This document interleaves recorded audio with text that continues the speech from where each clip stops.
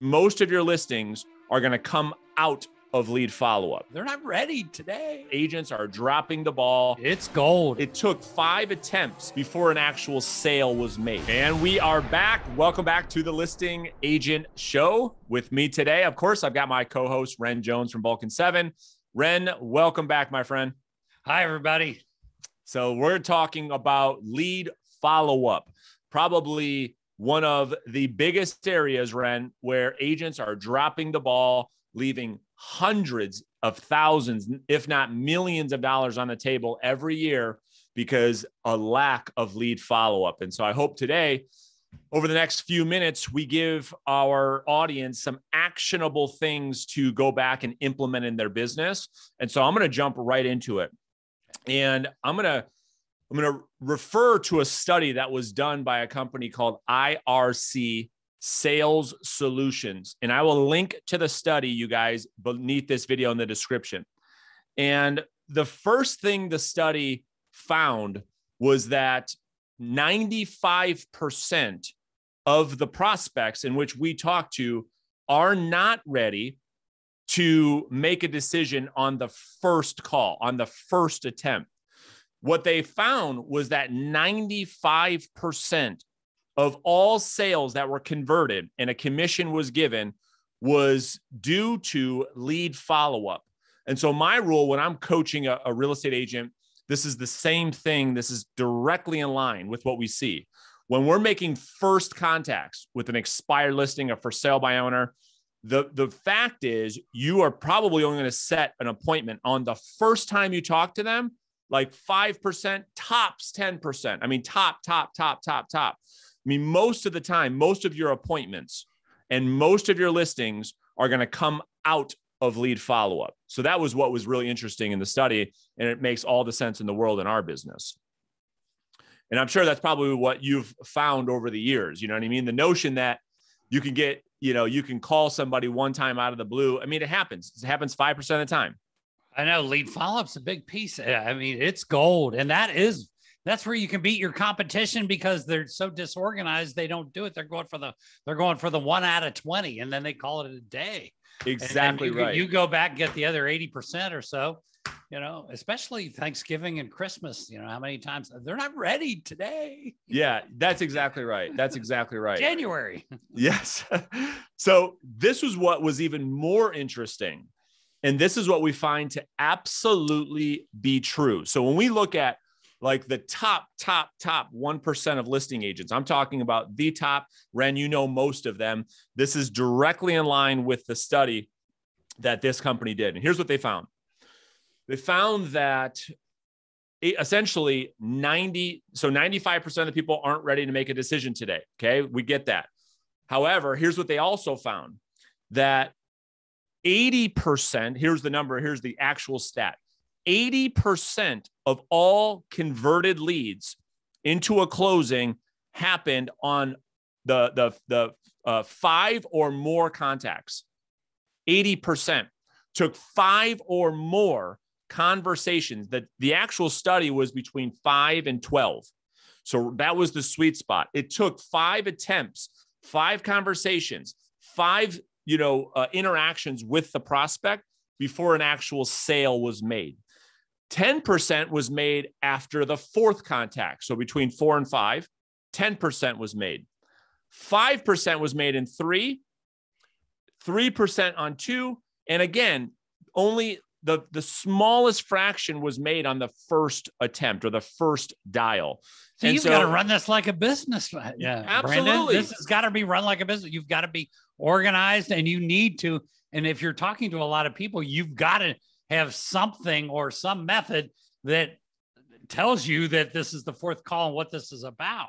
That's exactly right. And now we're going to unpack all of that. What do you say to them? Because we run into this everywhere. Sure. What do you say to people when they're like, okay, now I'm getting ready to make the next one. Let me study the notes for the next 12 minutes. No. Like, what do you just make the dial, and through action, through the conversation, like actually doing the work comes the result, right? Preparing, like imperfect action is always better than perfection. I bring that up because it's a major downfall. You can't spend 8 minutes reading the notes and then calling, or you'll never get anywhere. The thing I say, Ren, all the time is, and I didn't make this up, but perfection is just procrastination in disguise, period. So people are always trying to get ready. Or call reluctance, Absolutely. It's so much, it's a lot more comfortable to sit there with your coffee sipping and reading a little novel of notes that you put in. Exactly right. So here's the thing. If we know, and this has been my experience and every top producer would agree, majority of our results come through lead follow-up. Everybody would agree with that. Here's what's interesting. Here's what the study showed, that 44%, and I find this with agents that I first start coaching, and this is a huge area of opportunity for them and every agent that's going to watch this, 44% only make one attempt. So they get their for sale by owners and their expireds from Vulcan 7 in the morning, and almost half only try to call the prospect one time. And this is where most agents are leaving a lot of meat on the bone. And so what I like to coach agents on, because we know what the data suggests, we know what the science is, it takes 4, 5, 6 attempts to get 80% of the conversion. So we want our agents in our coaching program to at least minimum attempt all new leads 3 times, but we really like to see that 5 times on day 1. So this can be a combination of phone calling, text messaging, emailing, knocking the door, sending them messages on Facebook or Instagram, but 3 to 5 attempts for every new lead on day 1 minimum if you're going to get any type of conversion. So where's the sweet spot? Because we had, and I ran into this with in our own company, somebody that had talked to them 27 times and signed them up like, what the hell are you doing? Yeah. Well, and we don't want to go the other extreme either. No, absolutely not. There's a point of diminishing returns, right? And so because they're not being intentional with the conversation, and we're going to talk all about that actually today. It's a really good point. So I just give that framework so people can understand like the severity of lead follow-up. So much so, I go as far as saying this, that if an agent is not going to follow up, they have no follow-up system, they have no plan on following up, they're just going to attempt people one time, they might as well not even pick up the phone. They might as well not even prospect. It is that important. If you're just going to call everybody once, like good luck making it in sales. Like that's going to be a very, very low paying return. Would you agree with that? And you're saying 44% do that, which means Absolutely. 56% will at least go to a second call. That's terrible. So really, terrible. There's a lot of room for maybe you could just take the leftovers from those 44%. Well, here's the thing. To your point, the study broke all of that down. What they found was that so we talked about the sweet spot. That 5 contact is the sweet spot. Okay. So all of my strategies, tactics, everything I teach and I coach has to do around with this magic number 5. And we'll talk more about that in a second. But here's what they found. The study took this magic number of 5 and they found that only 8% of salespeople follow up at least 5 times, only 8%. So 92% of your competition is not staying in there long enough to reap the largest return when it comes to lead conversion, and specifically contact to listing appointment set. So when I say conversion, for everybody watching, giving you context, I'm talking about contact to lead appointment, to listing appointment set. That's the conversion. So if you're only calling people once or twice, you can now understand why you're not getting as many listing appointments as you could had you up those attempts and had a system around lead follow-up. Goodness, there's so much gold. There is so much gold. It reminds me of calling old expires. It always shocked me how after 3 weeks, nobody was talking to them. Nobody. And it was just low-hanging fruit. Yeah. And that is really from a tactical piece of advice with expireds and for sale by owners specifically, Yeah. Our biggest, like where all of my coaching clients and where I get all my listings is always between weeks 4 and 6, always, because all the competition is done calling because they're all want instant gratification. And we're not talking about 3.5 years of follow-up. We're talking about 4 to 6 weeks is the sweet spot, because that allows you to have that 4, 5, 6 attempts or interactions or conversations.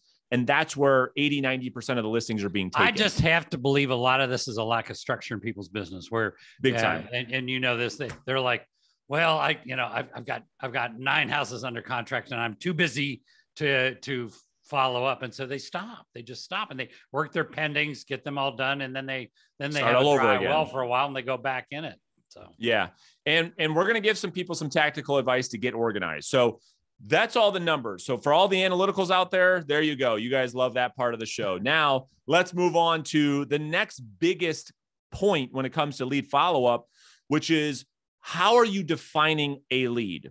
Okay. You and I both were talking off air. Too many people are in the lead business. They should be in the appointment listing taken business. And so what they do, Ren, is because they have such a lack of commitment to daily prospecting, they'll have 2 contacts.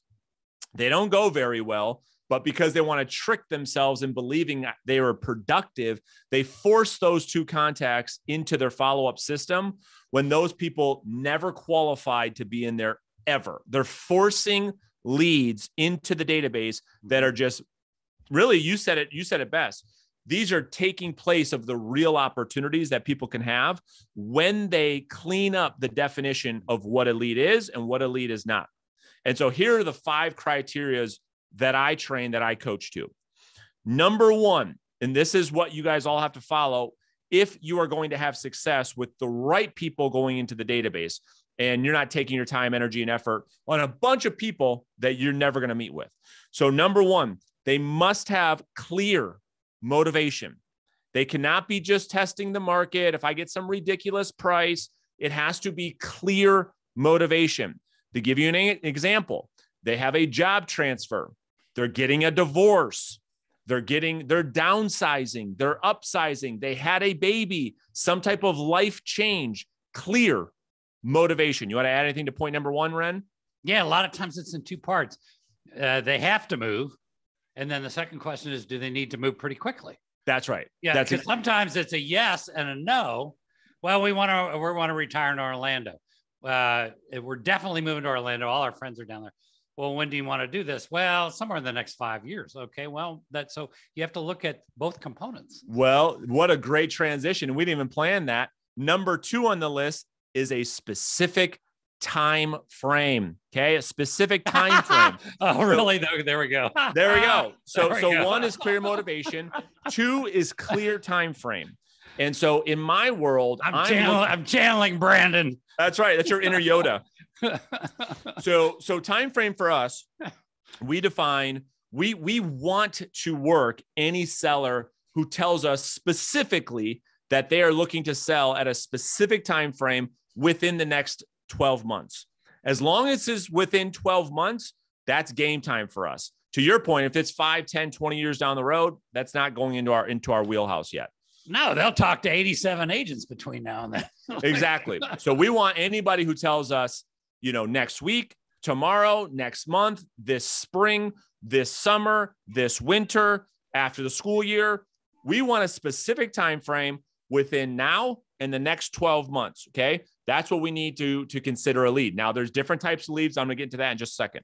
Number 3, they tell you specifically that they are not committed to another agent and they will interview you. That's key. So number 3, they don't have mom or their brother who they're going to list it with, who they're obligated to do business with. They have no agent, and they told you, yes, when the time is right, Ren, we'd be happy to meet with you. We'd be happy to interview you. You sound like a great guy. We'd love the opportunity to meet with you when the time is right. Okay, cool. That's number 3. Number 4 on the list. This is so big. This is the seller-driven follow-up.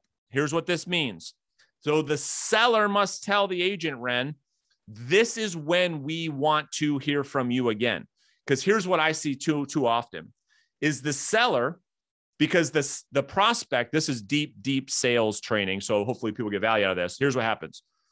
If the agent says, well, hey, great talking with you, I'll stay in touch with you and I'll follow up with you in the future. That is exactly what the prospect is hoping to hear, because that triggers that the phone call is almost over, that the nightmare is almost over, that I don't have to deal with this annoying realtor anymore. So we can't do that. We have to use the Socratic method to get the seller to tell us. This is called a micro commitment in reverse selling. The seller tells us when we should follow up specifically. We need to get them, and this is all backed by science. When the prospect verbalizes a commitment into existence, the likelihood, Ren, of them sticking to that commitment goes up by 92%. So when people say they're going to do something, they're a lot more likely to do it than if they never verbalize it. So agent A says, I'll touch base with you. And the prospect's like, oh, thank God this call's over. Boom. Never going to hear from them again. Agent 2 says, Ren, listen, great conversation. I understand you're looking to sell this spring. When would it make sense for you and I to have our next conversation? When would it make sense for you and I to have a quick cup of coffee? When would it make sense for you and I to X, Y, and Z? I have to pull from the prospect and get the prospect to commit verbally when that next follow-up is. That's number 4. And then number 5 is they gave you a valid email address. So we get all 5 of those. This is how agents that I coach, that's how we define a lead. So it is clear. It's very objective. There's no emotion in this process whatsoever. It's not like, oh, I feel like the conversation went good, so I'm going to follow up with them. No. Did they meet all 5? Yes or no? If yes, you proceed. If no, you delete the lead. It's that simple. You want to add anything to that? Yeah, questions. Okay, so I love the micro commitments. So when would it make sense for us to get together and go over blah? And they say, I'm thinking about mid-April, great. So when you do reach back out, are you reminding them? Are you saying you asked me to reach out to you in April? Ding, ding, ding, ding, okay. ding. So you're reiterating that back as close to what they said, so that it triggers something. Is that correct? Ren, look at you. You know a lot about sales. So we use their words. Okay. We use Ren, you told me, and we use exactly what they said because we have it in the notes. Right. You asked me to reach out to you after your son's graduation in May. Ding, ding, ding, ding, ding. We're using the prospect's words. So that's the science behind that. Right. Perfect. That's what I was thinking. I love it. All right, cool. So that's how we define the lead. Then we have to move on and say, okay, well, Brandon, Ren, I get it. I understand all of that. When I find somebody who fits the criteria, what do I do next? Right? So let's talk it through. There's only a few outcomes or call dispositions that can come from a prospecting sales conversation. We can call somebody, and number 1, that can turn into a hot lead. How we define a hot lead in my world is somebody who is willing and able to set a listing appointment this week. So this is all those calls that say, listen, I want to meet with you. I got to finish up this meeting. I got to firm it up with the wife. I got to do this, that, or the other thing. That is a hot lead. They want to meet with you. They want to interview you right now. That contact, that lead, Ren, has to be followed up with daily. This has to be touched, followed up with, called, text daily until the appointment is set. That's step number 1. That's outcome number 1, call disposition number 1. The second thing that can occur is you talk with a prospect and they fall under our warm lead category. So when it comes to time frame, they are looking to do something in the next 30, 60, 90 days. Well, what do they do then? Here's what I recommend. This is what I coach to. We're going to call them and follow up with them every Monday.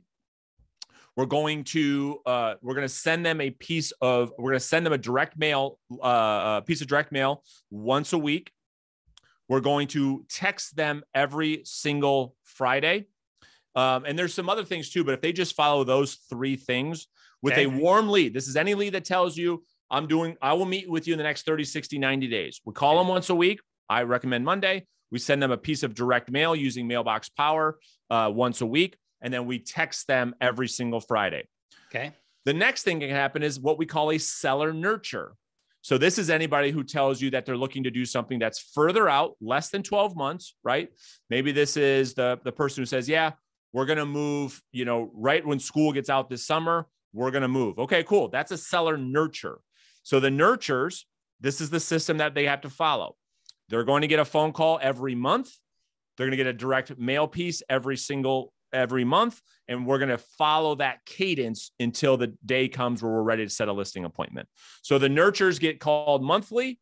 The warm leads get called weekly. The hot leads get called daily. It's very simple. It's very simple to follow when you follow that format. And again, they have to have a structure. Again, they have to have a system. Again, because and it's not, and that's the challenge. Yeah. Well, here's the cool thing. Yeah. You helped us with this because here's what we do with our clients. When we bring on a coaching client, we set their folders up inside Vulcan 7 to follow this exact follow-up framework. So when you are done with a prospecting call, the disposition inside Vulcan 7, we're clicking the button and it's putting them in the right folders automatically. We're setting up that automation right inside the Vulcan 7 platform. So then the only thing they have to do is go to work 5 days a week and then everything will take care of itself. That's exactly right. That's exactly right. So that is how we stay organized because that will do it. So many leads are falling through the cracks. So what we worked with Davis on your team, and we're still doing more work, as you know, inside the system to make it so easy for people. They make the call, they have the conversation, they click one button and it goes to the right place. Everything's real nice and organized. And that's the way to do it inside the Vulcan 7 system. Nice. So I think the takeaway from today's conversation is just that, you have to look at what we do and pretend like there's like this big sales pipeline, Ren. And really what you're doing is you're making initial contacts, figuring out of those initial contacts, who are the leads and who are not. Those people then go into the next step in your sales funnel. Then you're following the follow-up framework that I just outlined, moving them closer down the funnel until a listing appointment is set. That's the visual. That's how I would outline it to an agent who is just overwhelmed with lead follow-up. Those are the frameworks that I would give. Did I miss anything you want to add? No. And that once it's in the system, once it's moving along the way it's supposed to, then what does Pythagoras say? Yeah. Follow the road that's best, no matter how rough, and soon it becomes easy and agreeable. So all you have to do is do this for a few days. After a while, it will have a flow. You'll basically, you start putting them in the front, and then a few days later, they come out on the back end, and you list the house, put a sign, a lockbox, and keep on going. That's exactly right. Very systematic. Very systematic, and you nailed it. We have to, that's the importance of the discipline of daily prospecting to keep people coming in the top. Yeah. So people keep coming out of the bottom of the pipeline. And you follow these steps that we've outlined today. In 30 days, if someone can just stay consistent, we have a 30-day challenge inside of our coaching program. If they can just do this for 30 days, they will come out of that experience with consistent listings for the rest of their career. And that is the big word, Brandon, because most of the people listening that are not involved with you, if they really thought about it, and they don't have to think very hard, have an inconsistent business. They're That's in right. spurts. They have 3 transactions, then a dry spell, and then 1, and then a dry spell. And this puts the consistency back in it and gives them a nice steady flow, and obviously a lot more sales than they would doing it in something less organized. That's right. They don't have cash flow. They've got cash spurts, to your point. They get a bunch of cash. I'm rich. Let's go to the mall. And then they don't prospect for 90 days. They end up with nothing, and they keep going down this vicious cycle of start, stop. Oh, I got 3 commission checks, and they pay all their bills, and then, oh, darn, I'm out. It's amazing. So hopefully you guys got a lot of tactical advice from today's episode. Like always, I will link to Vulcan 7 if you guys want to get signed up with the most powerful listing lead generation platform in real estate. I'll put a link right underneath this video. All you have to do is click it.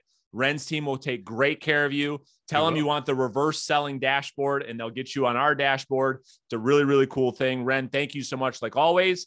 And we'll see everybody. Brandon. Yeah, we'll see everybody next week.